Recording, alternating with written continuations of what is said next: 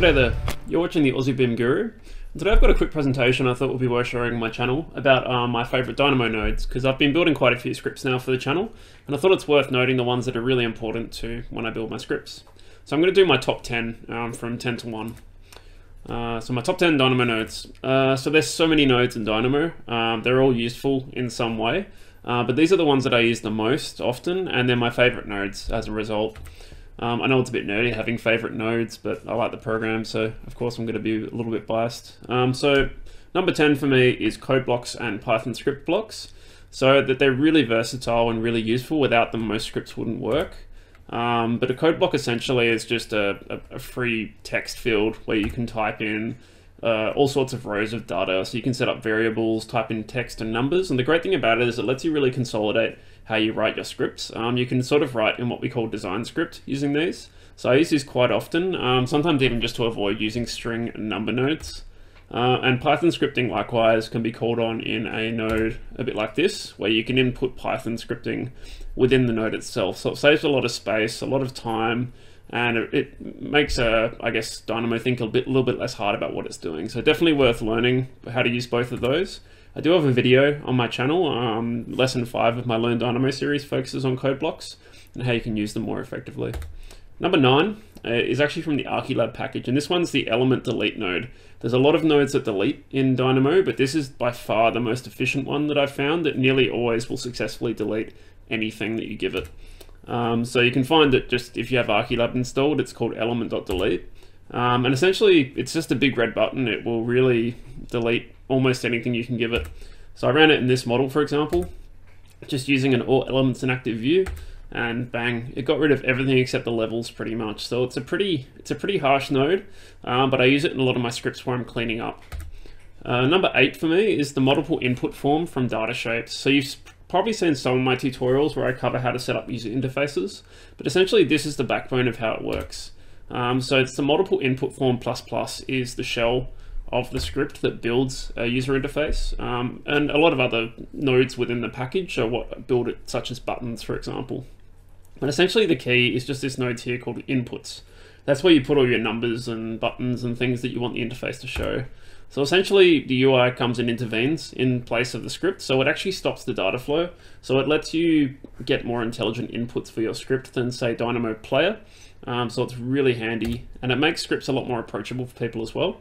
So you can see here that there's one I use here for solar analysis in my office, and it's very friendly. So everything has sliders and text fields and drop downs, and the user only has to understand this. So really powerful. And I actually have a pretty lengthy presentation that I actually presented in person to a bunch of people, maybe like 50 to 60, about how to add these user interfaces to Dynamo scripts, but I've uploaded it to my channel also, so feel free to check that out. Number 7 for me is sort by key, and similarly sort by function works in a similar-ish way. So the way that sort by key works is you find it just by looking for by key, and essentially it takes a list and another list, and if the other list is numerical, it will sort that numerical list for you as a set of keys, but it will also rearrange the other list that you feed into it as the data list itself. So you can see here I've fed in the power level of Superman, Batman and Aquaman, and I've set up a corresponding number in another list, and I've sorted the power list, but then I've also sorted the list of superheroes. And obviously, if people know me personally, they know I'm a huge fan of Batman, so Batman definitely comes out on top. And of course Aquaman is a power level of 1, always weak. So number 6 for me is string contains or list contains. Really good when you're hunting down a really small part of data in a data set, and you want to find only the things that meet those criteria.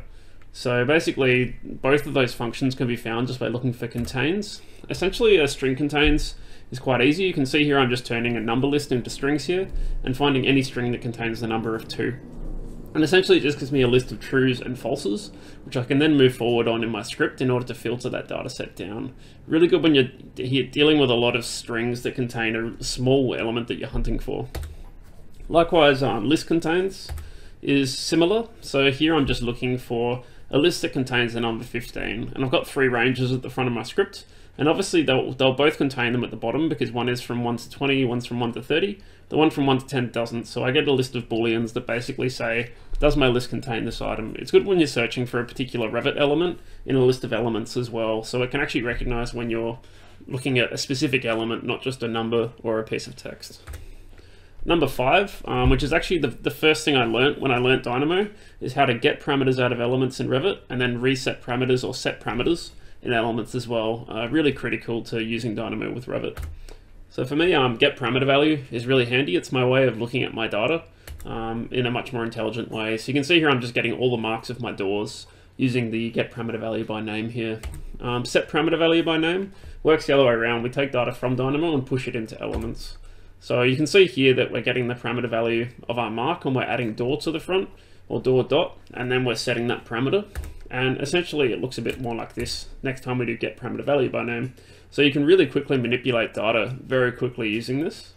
And likewise, you can also find a tutorial in my learning series, lesson 6, where I show you how these nodes work in a little bit more detail.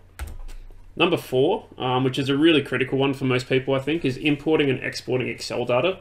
Feel free to check out a package called Bumblebee as well, which is a more advanced version of the default nodes.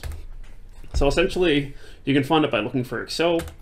And here you can see an example of me just importing a really big Excel table with more than 800 cells. And it would have done this in less than a second. It reads Excel data so fast, and it basically breaks it up by row. And then you can also transpose that list into by column. So really easy to work with data. But likewise, you can also send data back to Excel files as well, which I do quite a lot. So you can get a lot of really good reports and data lists out of Dynamo, and you can get them into other programs such as Power BI. So really powerful and really essential. If we didn't have this in Dynamo, it'd be pretty hard to work with other software with Dynamo. Number 3 for me is ListMap. I use this one quite a lot.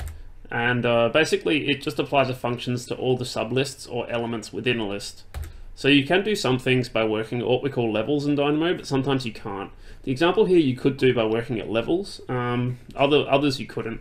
So you can see here, for example, I'm trying to add 0 to the front of all these sublists of numbers, but I can't. When I try to add it to the front of the list, it just puts it right at the front. It doesn't put it at the front of each sublist.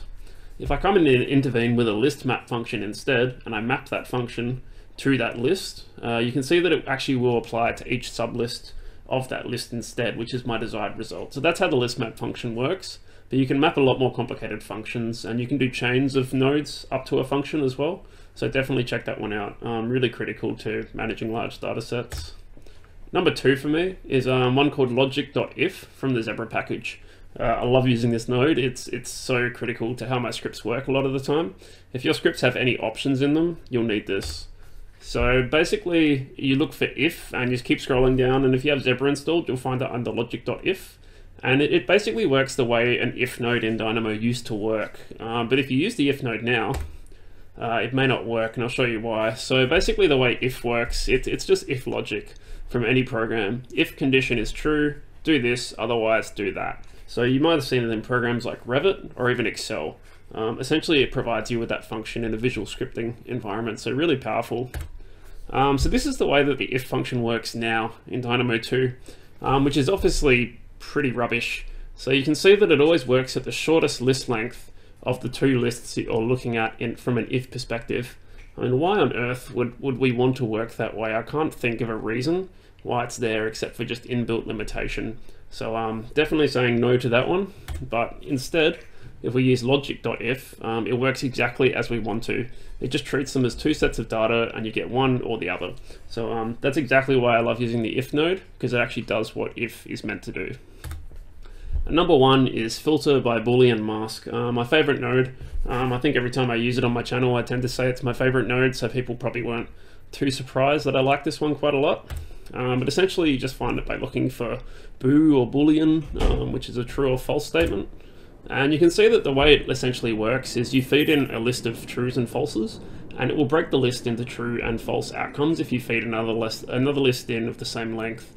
So usually the way I use it is I get a list, I check for a condition, and I mask based on that condition on the original list, and you can see here it breaks it into the 2 lists of the true and the false outcomes. So really handy for taking a large set of data and splitting it apart into smaller pieces that you can manage. Say for example, taking all the doors in your project, getting their level, and using BooleanMask to get all the doors at level 1, for example, really quick and a really essential node to list logic. So thanks for watching today. Hopefully this was an informative video and it helped some of my users find some new nodes that might help them in how they work and sort of see the ones that I really value in my scripts. Feel free to comment if you agree with the ones I've picked. There's probably a lot of other ones that you like as well. So let me know in the comments which other ones you like using as well. I'll be really interested to see what people rate and value in Dynamo. So thanks for watching today. If you're not already following and subscribing, feel free to do so. I upload about 3 times a week, probably 2 to 3. So thanks for watching today. And like I said, any comments or feedback, leave it down below.